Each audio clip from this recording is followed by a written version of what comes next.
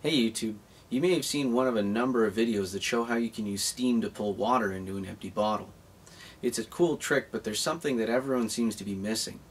As the water gets pulled in, it doesn't get pulled in a nice even way as the steam condenses into a liquid.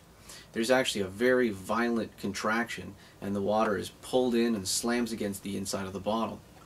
This is something well known called steam hammer. It happens in steam systems used to heat buildings or in steam power systems like a steam engine. Using my high-speed camera, you can see each stage of the steam hammer as it occurs, and I'll break it down for you so you can see what's happening. In the first stage, water starts to slowly rise up the neck of the bottle. As it moves into the body of the bottle, the surface area of the water that's in contact with the steam increases. This allows more steam to condense into the cool water. This causes the pressure inside the bottle to rapidly drop. The water begins to get pulled in more and more rapidly by the lowering pressure until finally the pressure drops so quickly that it's below the vapor pressure of the incoming water. The vapor pressure is the pressure at which water will boil for a certain temperature. When the pressure drops so quickly, like inside this bottle, the incoming water actually begins to boil and turns into a cloud. This cloud formation actually consumes energy. It takes a lot of energy to boil water. So to make a cloud, it pulls heat out of the remaining steam and out of the water that's on its way into the bottle. This causes the cloud to rapidly condense against the inside of the bottle and against the water, which is now rushing in quite violently, making a very hard vacuum.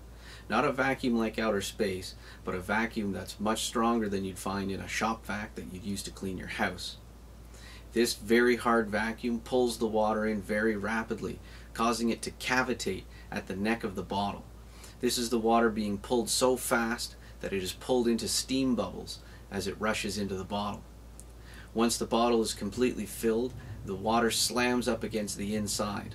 All the small bubbles inside are vapor bubbles. They're full of water vapor, not air.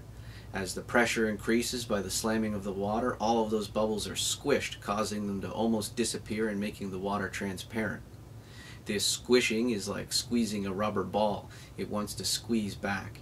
So all of those bubbles expand again, making the water nearly opaque as the pressure wave oscillates back and forth inside the bottle.